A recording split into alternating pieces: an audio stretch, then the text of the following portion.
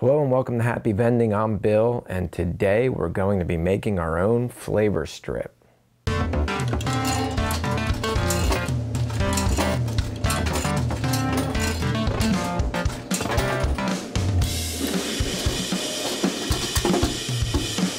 Happy Vending. We're almost up to 2,000 subscribers on Happy Vending, so if you haven't already, make sure you subscribe to the channel and hit the like button and all that stuff. I really would appreciate it. Now today we're going to be talking about vending strips, and vending strips are the little labels that go in your vending machine to tell the customers what products you're vending. Now you always want to use professional looking vending strips, whether you're buying them from a company like these, which I got from DS Vending, which has a lot of hard to find vending strips, or you're going to make them in some type of computer program. You don't want to really handwrite on a piece of paper or a piece of cardboard like, Pepsi, and then slide it into the machine, because it doesn't look professional and it will actually hinder sales, because people would be less likely to vend from the machine because it's not as appealing and they figure out this machine might not work. Now this stack of vending strips, like I said, I got from DS Vending. And I'm just going to show you what some of the professionally made ones look like. Now this one is an older one for Powerade. I can tell it's older because it doesn't have the calorie listing on it. By law, all flavor strips now should have a listing of how many calories are in the product, whether it's a drink or a snack. This is a more modern Powerade label, Powerade Zero, 0 calories. I got a lot of unique flavors here. These are harder ones to find, but there are other companies on the internet like Snack Attack, which also provide a lot of vend labels or flavor strips like these. However, a lot of those are more commonly found. Now, when you're buying these flavor strips, you want to make sure you're getting the right size for your machine. These ones are for your older machines like your G3 machines or your Dixie Narco 501E or your 276E. They're approximately 1.5 inches up and down by 3.5 inches across. That's the size of them. The chameleon front machines need a much longer, almost the size of the product itself, label.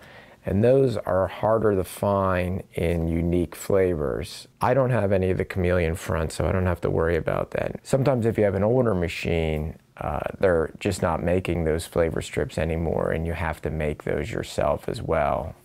Those might be like 5 inches by 2 inches up and down. Or for me, sometimes it's very hard to find like a diet flavor, like a 0 calorie flavor vend strip that I would need at a school to vend during the day, so I have to make it myself. So I'm gonna run through making a vend label here on my computer. I'm gonna use Photoshop because it's a program I've been using for many years and I'm very familiar with how it works. If you don't have Photoshop, you can always download a free photo editing program on the internet, or even use something like Microsoft Publisher, something that you can combine different elements together and it has a ruler on it so that you make sure you're within the right size. But for today, I'm using Photoshop and I'm going to make a vend strip for Cherry Vanilla Coke. So I'm using a Mac computer, but Photoshop runs pretty much the same on a PC. It doesn't really matter. So the first thing we're going to do is open up Google Chrome and search for Cherry Vanilla Coke label.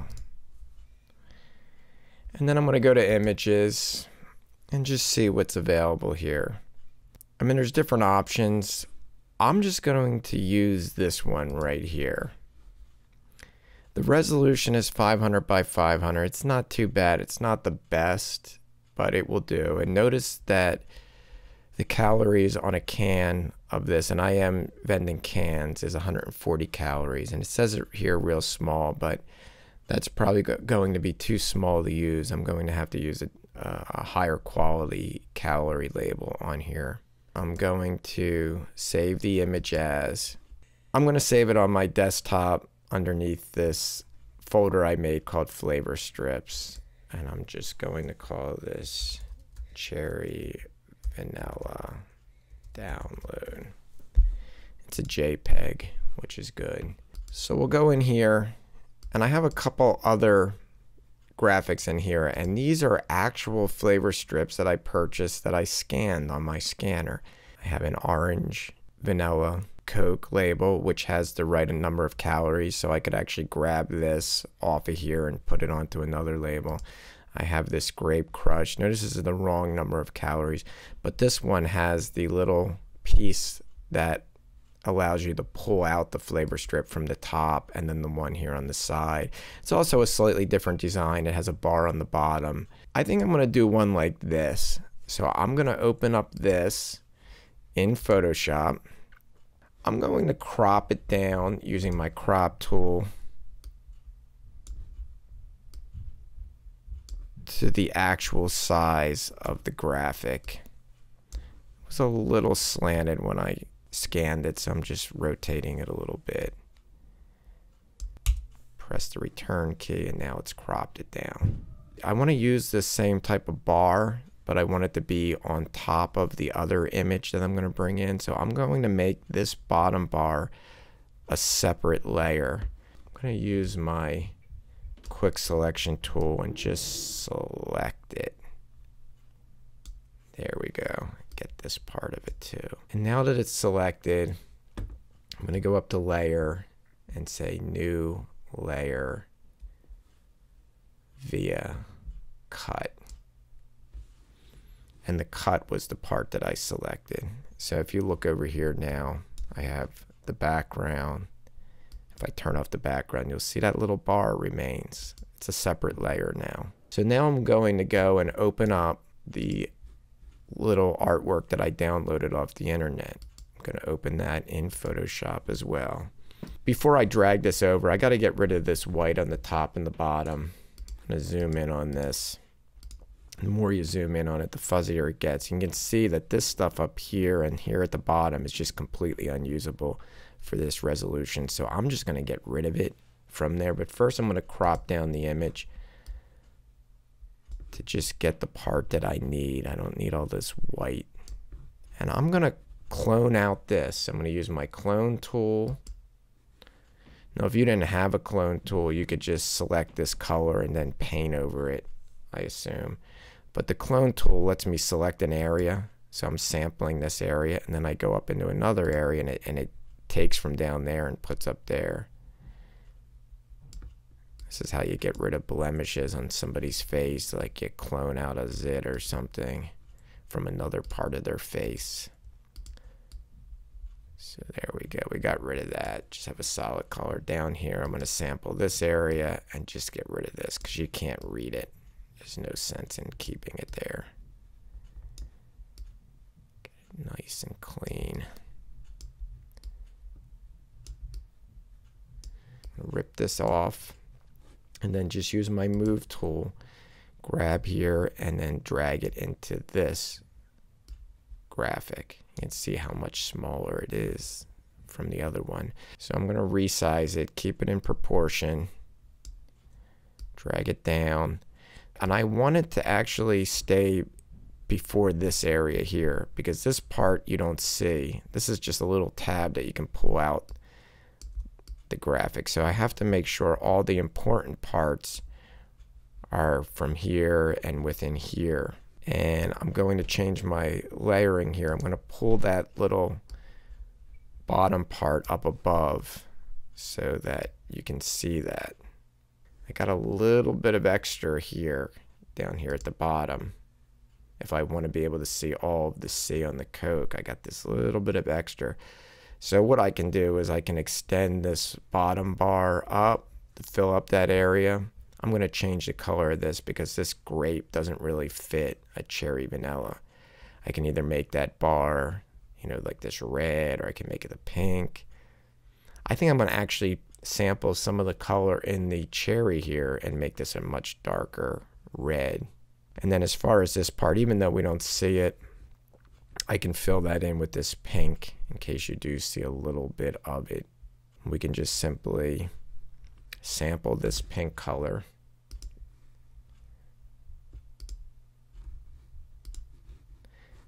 Use my paint bucket tool, which is hiding underneath my gradient tool, and choose my background and just paint in there like that. Over here I have this writing here, so I might want to use my paint brush tool.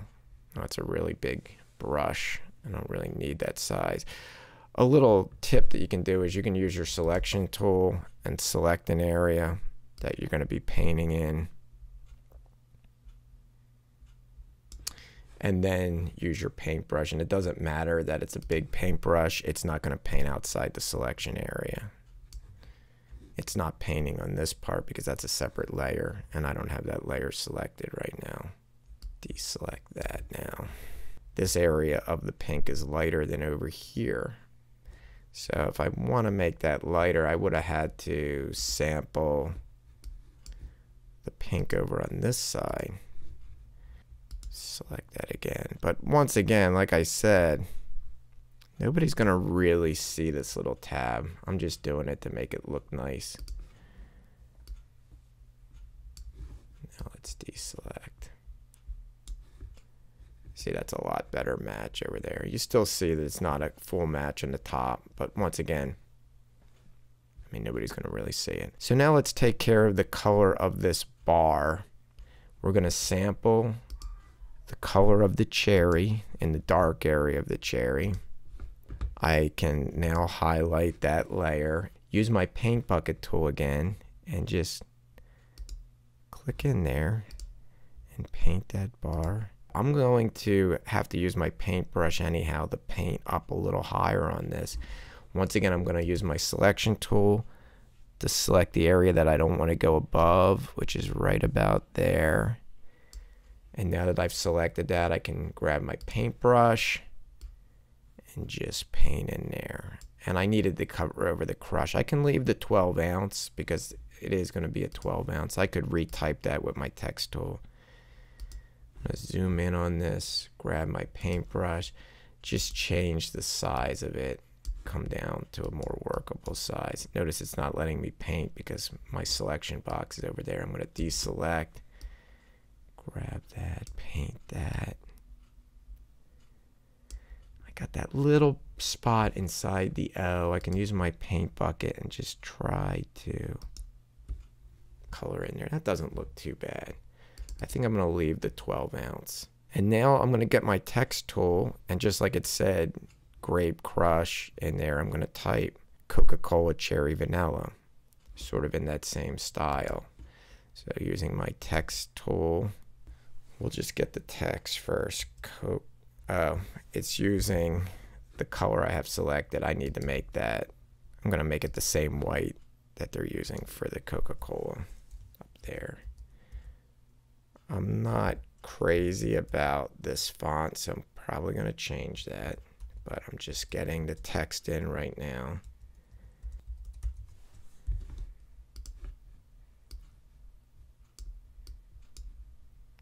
Let's get it in a little smaller. I mean, it's not terrible text, but we can try a different font. I've never heard of this font before, but it actually doesn't look too bad. Be like that. There we go. Now this number up here, I guess, you know, that was the number for the other graphic. I can, once again, sample the pink, use my paintbrush tool, and simply just, I gotta highlight the background and paint over that. No need to have that there. Now I'm gonna have to add the calorie count on this. I gotta put the 140 calories. So to do that, I'm going to open up that one. This label has the correct calorie count. I'm gonna open that in Photoshop. Here it is. So to select this, I'm gonna use my magnetic lasso tool, which is gonna sort of stick to the boundaries of the object I'm selecting, which is this 140 calories per can label.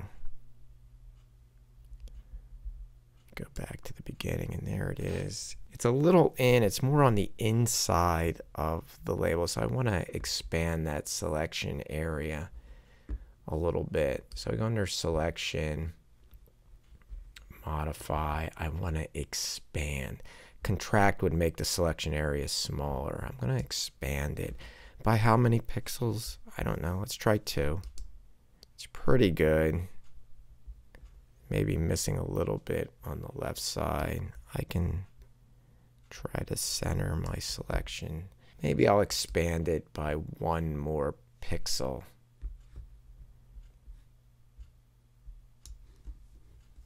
One pixel. All right, so that looks good. I'm going to rip this graphic down so I see my other graphic, and I'm just going to use my move tool and yank this from there to over here. I just got to make sure the layering is right, so I got to drag this layer all the way to the top, and there it is. Got to decide where I want to put it. Do I want it that big? Do I want it down here? Maybe I can resize it a little bit. Liam, how does that look? My son is here. I think it should be. I think it should be in that at the corner. I think it should be in the bottom corner in the bar. And back down here. Yeah. I don't think it hurts to have it extending up a little bit. Liam thinks it should be down here. If I made it smaller, it might be too small to read. We got to be careful making it too small to read. I'm gonna save this now. All my hard work. I don't want to lose it. Save. You always want to save it as the Photoshop files so that you can go back later and make some modifications. The only other thing I could add if I wanted to is a price. Sometimes I do that. So once again, I can grab my text tool and I sell these for $1. So I do $1, decide what color I want it. You know, I can make it the red here and you know, shrink it down, or I can make this white and put it down in here and then move the 140 calories up. What do you think, Liam? Do you think I should have the price down here in this bar and move this back up? I was thinking maybe what if you kept it where it is and then made it the the cherry color right there, like put it here below the cherry vanilla, but then made it that. Liam would rather see the text the dark red. So I'm going to highlight that, sample this color. And there we go. Do you like that then, Liam? Yes, I do like that. So here we go. We have a pretty professional looking flavor strip that we made in under a half hour just by combining some different elements that we found. Now I'm just going to print this on regular copy paper, but then I'm going to laminate it so that it's more rigid and it will last a long time in the machine if I'm pulling it in and out. So let's print. I'm going to print away. All right. And there you have it. Looks pretty good. I'm pretty happy with this. Let's go cut it out and laminate it. Just going to carefully cut this out. I only have one machine where the labels load in on the side and the old buttons. It's my Merlin 4. But this is not going in the Merlin 4, so I'm just going to cut that section off. I need the top. On my G3 machines, they fit in from the top down. So I got to leave this part. Now, as far as how much I cut off on the side, sometimes you have to bring scissors with you when you get to your machine. Sometimes you have to do a little extra trimming on them. So I got the laminator here warming. And we got some laminating pouches. This is just a laminator from Walmart, nothing fancy. We have a couple of these. We got one at Staples too, I think. And we get these nice little pouches. I try to laminate multiple things at once so that I don't waste so much of this laminating pouch, but for the sake of the video, I only have this one thing to laminate.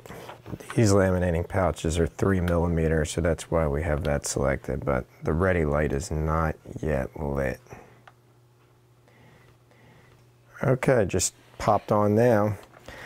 So let's line this up, and it will start feeding into the machine. You want to get it level, otherwise it starts coming in on an angle. Look how nice it even brings out the colors a little bit more after it's laminated. It gives it that nice gloss look. It really does make it look like a professional flavor strip. I usually let it cool off a little bit before I cut it out.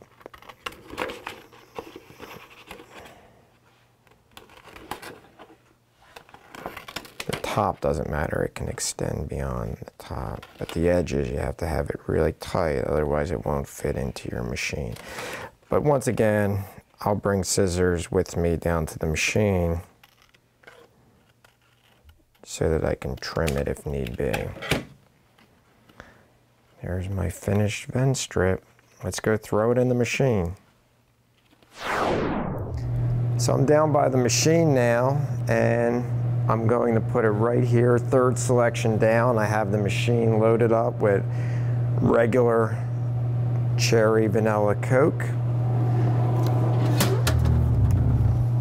Just slides down like this, and I measured it perfectly. It doesn't even need to be trimmed, and there it is. Let's close it up. Looks like a professional vend label. This one down here is a professional one, and this one here is the one that I just made, and they look very similar. Nobody would know. If you do buy these things online, the ones that DS Vending and the ones at Snack Attack, they cost $1 a vend label. Now DS Vending has a minimum order of $20, so you don't want to just buy one anyhow. If you're buying vend labels, select 20, 30 of them that you think you might need, because you have to pay shipping anyhow. It might be $10, $15 in shipping. You might as well just get them all at once and save shipping down the road from you having to order just one or two that you need. But if you don't want to bother finding ones online to buy, then do as I did and make your own. Hopefully now you know how to make your own flavor strips, and as always, happy vending.